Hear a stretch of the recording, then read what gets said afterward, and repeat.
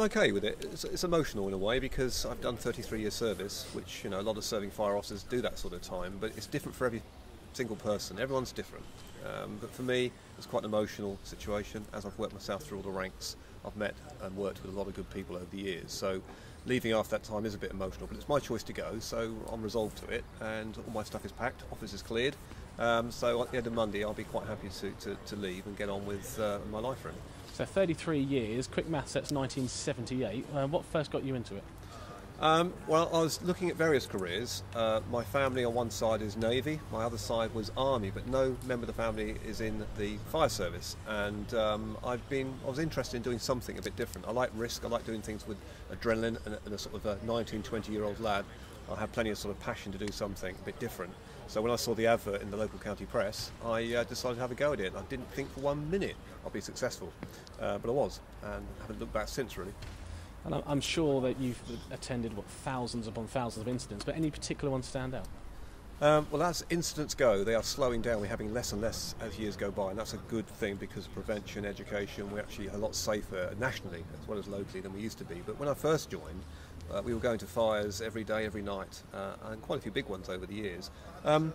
All different types of fire, from sort of barn fires, thatch fires, fires in fields, unfortunate house fires where people unfortunately lost their lives, lots of car fires and incidents like that, and some larger fires like hotel fires we had over the years where a big one was in Ventnor called the Beach Hotel, and that was quite an interesting fire. From a point of view that it was exciting, but unfortunately somebody was losing their property, so the idea is to put it out as quickly as possible. Large factory fires over the years, and I was on the Fowlers fire at Ryde down Union Street when that caught fire. That was a large, interesting fire again, and worked really hard with other people to put that out. There's lots of interesting incidents, but we don't just do fires, we rescue animals from horses in ditches and things like that, and cows in distress. One interesting one was a swan that flew into some wires across the wooden creek there on the mud, and it hit the wires, landed on the mud, low tide, and we were sent to try and rescue this swan that had broken its wing in about mud 3 or 4 foot deep. So that was interesting, sliding lots of flat pieces of tin.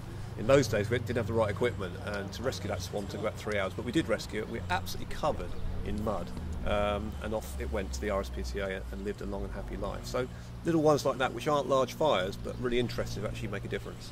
So you mentioned there in the old days you had to use tin to get across things like mud flats. So how's the service developed over the years? Well, equipment has changed dramatically. It's a lot lighter now. It's designed to meet fire service needs and rescue needs. Before it was a case of getting something from engineering or from a product that a garage would use for sort of hydraulics or for cutting, and nowadays it's designed for rescue professionally, so when you use it, it works for the job you've got in hand. It's much safer, much more reliable, and much lighter.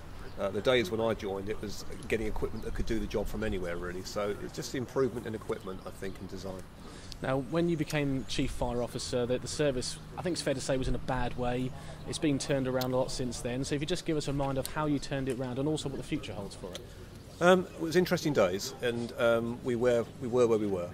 We were assessed as one of the 2 poor brigades in the country by the Audit Commission. It didn't mean to say we were poor in performance operational terms and going to fires, but all our back office processes, performance management, risk management, there's some cultural issues had to be addressed. And basically we just got the team together, a new set of managers, worked very, very closely with the trade unions, worked very closely with the fire authority, and over a period of years, through using I think a raison d'etre that we all wanted it to happen for the right reasons, to improve. A lot of belief, a lot of sleepless nights, but we all pulled together literally, so it was a team effort. But yeah, we've managed to work our way up now to quite a high-performing little fire service, so I'm really, really pleased about that. And exciting times with the move to the Surrey Control Centre. Yes, I think so. It's been difficult, a lot of tension around it, a lot of people got concerns about it, but we wouldn't be doing it if it wasn't the best thing to do. It's a better resilient, more efficient performance outcome. The public won't see any difference on the Isle of Wight. However, if there are any problems with our control system in the future, we have a much more resilient system to fall back on that we've currently got. So it's a cost-effective, but an improved safety model for the island residents. Now, you said you retire at midnight on Monday, which is the 31st of October. So come 9 o'clock Tuesday morning, what are you going to be doing with yourself? Probably some do-it-yourself jobs at home. I know everyone says that, but I have quite a few jobs at home to do, both inside and outside, and I've got time to do that now. So do that for a few days, I think. I'm quite a busy person, so I won't be doing that for long. I should be doing something else. I should get bored doing that. So I've got a few days away in America with some friends, and then come back and start some other professional work. I'm going to start my own company doing risk management and safety consultancy, which not driven by the need to go out and do that for any income other than I want to do something with some of the skills I've picked up. I've been very lucky to be in the fire service over that many years learning these skills, and I think it's about time I gave something back, I think. So if you're driving from Newport to Ryde and a fire appliance comes past you on the blue lights, you ever going to get tempted to follow it? No, not at all. No, I just pull across and let the fire engine through. It'd be a rare thing to see a fire engine go into a house fire. As I said, we don't have that many fires now, so if we do, it would be very serious. I'd be very surprised. But no, let them do their job. I can switch off of these things. It's been a long time, but it's somebody else's job as from the 1st of November, and that can be done by our new management team. Now, you've been here since 1978, like you've mentioned, 33 years. You must have met lots of people, lots of work colleagues. Anyone you want to mention specifically? I suppose if I was going to mention anyone, there would be the officer in charge of White Watch, a man called John Collis, who retired many years ago, and he lives in Rookley, and he picked me up and took me through my apprenticeship and made me learn the job properly from training school, and I owe him a lot. Others I've worked with in the past would be people like Alex Southgate and Giles Lowe, my recent deputy and third officer before the present management team took over, and they were fantastic supportive in the years of change recently. Working very closely with a guy called Mark Deacon, who then was the trade union chairman for the Fire Brigades Union. He worked very closely with management and the Fire Authority to help us through a lot of change. So great guys there, but recently the new management team have been excellent. Steve Apter takes over on Tuesday. I trained Steve many years ago. He's a great guy, he's got a great new team, and he'll be fine. He'll continue with the good work.